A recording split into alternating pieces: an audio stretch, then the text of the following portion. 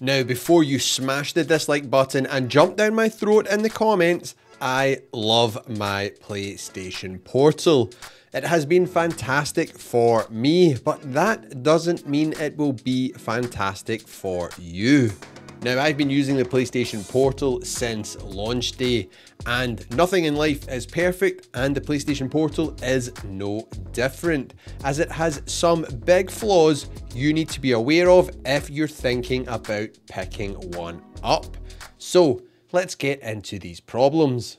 I wasn't sure what to call this problem, so I've typed up lack of out of the box playability / usability.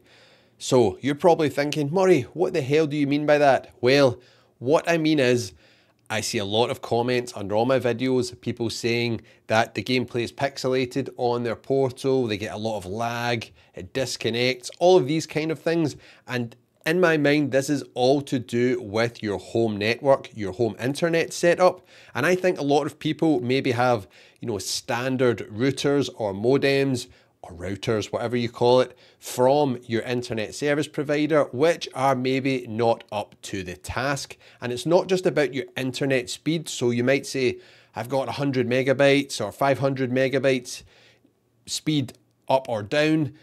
It should work fine, but it's more about your actual home network. I'm really lucky. I've got a Wi-Fi 6 mesh network, so I get really good coverage about my house. And if you're outside, all that kind of stuff, in the garden, for example, you might not have that. And that is what I mean about the lack of out of the box playability or usability, comma here, for some people. As a lot of people think it's amazing, like me, it runs perfectly. The only thing I ever did or had to do, which I think made a difference, was I put an Ethernet cable into my PlayStation Portal. Not my PlayStation Portal, my PlayStation 5, so it's hardwired to the internet, and that made a huge difference to the performance of my Portal. Other than that, it's really been fantastic. But I see a lot of these comments. I think maybe some people, their modems, their routers are not in an ideal position. Maybe it's not a very good one. Maybe it's an old one. You maybe need to upgrade and get a gaming one. Who knows? It's your own network, so you need to do a little bit of digging there if you're having problems and you really want to get this working the best it can. Now, that is a major problem because ideally we shouldn't have to do that. We should just take it out of the box, connect it to the internet, and it works. But unfortunately, for some people, that is not the case. And why am I calling this out just now? Because a lot of people are maybe not aware of this. And especially you might be buying this for your kid, for example, as a present for their birthdays, their Christmas or whatever, and not aware. Then they get this and it maybe doesn't work. So definitely look into that. See what the situation is with your internet home network setup. And then hopefully you should be all good. Leave any comments down below if you have about this, and we'll see if me or anyone in the community here at PurePSX can help you out if you are having problems with your home network and your PlayStation Portal. Now, next up, I had no network browser for accessing public Wi-Fi. Oh, this is an annoying one.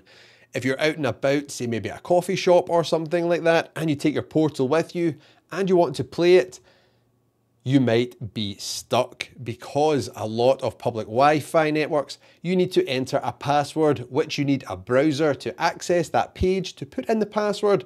And with this, there's no browser on board the actual PlayStation Portal, so you can't do that, which means you are left, I guess the only other option is to connect to your mobile phone as a hotspot, connect to your mobile phone's wireless hotspot, and then you can play the games, but you're using up maybe your data plan or your battery on your phone, whereas you could just connect to whatever Wi-Fi is in the coffee shop you're at, for example, or maybe even an airport, you never know. But if they don't have that, it's a big pain in the neck. This could be easily fixed if Sony just pushed a little update and gave us maybe a simple web browser on this, but I don't think they'll do that. I think they're worried about these things getting hacked and people emulating on them and using ROMs on them. So I don't know. I don't think that will happen. Fingers crossed it does, because that is a big problem, which takes away from the portability of it, as you could then use this portal in a lot more places, is what I'm trying to say. Another major problem here, which I think Sony will hopefully address in the future, and I think will make this even more popular. I know a lot of people hate this. It's a kind of Marmite device, but it's sold out everywhere pretty much all the time. So there is a demand. A lot of people love it. I'm one of them. I think it's great. I use it all the time, basically daily. This is how I play my PlayStation 5 now. But enough of that gushing about the Portal here. What I'm trying to say is the thing that I think PlayStation will fix about this is the lack of PlayStation Plus game streaming. So cloud streaming, that is streaming the games straight from PlayStation Plus's cloud servers to your device without having to download the game to your PlayStation 5. Wow, that would just be amazing. That would open up so many other things. I've seen quite a few Xbox, well, they're not actually Xbox handhelds, but handhelds that you can play Xbox Cloud Gaming through, so you don't need to download anything to the Xbox. You can just play it straight from the server. Sony, I think if they do that with this, would be a game changer. People would love it.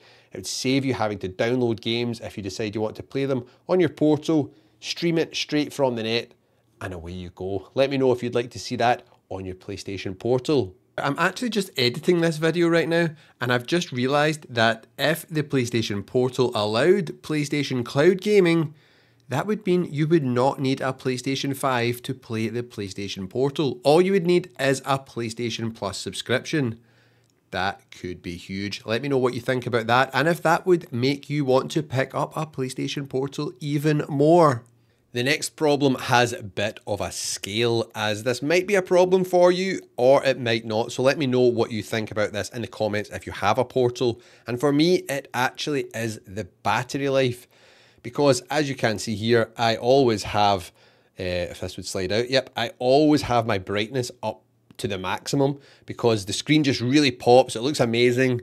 And I don't know, I just always like my screen brightness up full, but that has a big impact on the battery life, as I find I'm charging my Portal literally every day. So I play it for a couple of hours and then I need to charge it, because when I pick it up the next day to play it, the battery seems to go like that, like really quickly. You still will get 4 or 5 hours, but I still find I'm charging it every day, which is a bit annoying. You can make this a little bit easier by having a portable battery pack to take about with you, but it would be nice just to see a little bit longer from the battery. I guess you could fix this by turning down the brightness. That will make a big difference, but I like it looking like that. It just looks so good. But maybe the next version of the Portal will have an even better battery life, along with all these other problems addressed, which we're talking about in this video. Now, we've already spoken about streaming games from the cloud. This is streaming media we're talking about next, and not even from the cloud, but that would be cool, but just straight from your PlayStation. We can't watch YouTube, your Paramount Plus, your Apple TV, your Disney Plus, Netflix, Amazon Prime, all of these things, which I think would be pretty cool on this really nice screen. So you could be chilling out on the sofa, the family, the kids, whoever could be watching something else on the TV. You could plug your earphones in and you could be watching what you want on your Portal, because this screen is absolutely amazing. It really pops. It's honestly the best LCD screen I've probably ever seen. People moan it's not OLED, but trust me, that is not a problem here. The screen on this is top notch. So watching some nice YouTube content like this video here on a Portal would be pretty cool. I don't know why they don't allow us to do that. It must be a licensing issue, I assume, but that's something that could easily be fixed by an update. The Portal is more than capable of doing this. It already streams the games, so why not streaming YouTube, Apple TV, all of these things. I would really like to see that, and I think it is a big miss from the Portal. Now, the next problem is a big one, and it is at the hardware level on the device. So it's not something like some of the other problems we have previously spoken about, which could be fixed with a software update sent out from Sony. This one is no Bluetooth is available on the PlayStation Portal. There's no Bluetooth chip inside this device, supposedly, so that means you can't use your Apple AirPods, your Razer wireless headphones, or whatever it is you use with this. You need to buy really expensive PlayStation branded headphones to use, like the Explorer Buds, which cost the exact same price as the PlayStation Portal. So That's a bit expensive. If you've got money to burn, you'll be sorted. It's a lot of money though. I'm just like, Sony, why? Why? Come on. They seem to do this a lot. I think this is just because they're a hardware company. Obviously they'll make more money selling more hardware, but these things just, they bug me. Like the Vita with the proprietary storage, why did they do that? See, if that was just a standard memory card back in the day, that would have helped the Vita be so much more successful. Now, it's not all doom and gloom, as you can fix some of these problems I've mentioned in this video by checking out my accessories guide video, which is on screen right now.